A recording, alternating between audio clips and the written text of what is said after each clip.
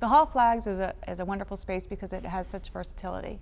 We seat 250 at a banquet rounds, 300 theater style, has the drop-down screen. It can be set classroom style. We build platforms for stages. The lighting can be set to whatever the client's needs are. It also has, it's handicapped accessible right into the room, right from street, which is another nice thing. They don't have to go all the way through the building to get here. Elevators are located right outside the room, and the bathrooms are self-contained in this room, which is the only room that has that.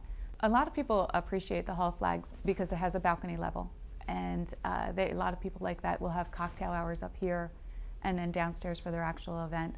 So it's a nice space because you're in the same room, and you don't see too many rooms with open balconies anymore, so it's just a nice touch to an event.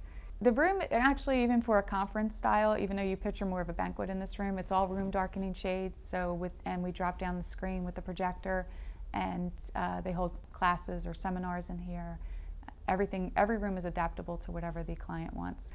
We've had everything from keynote speakers to plays, workshops, trade shows, vendor fairs. Hillary Clinton spoke here.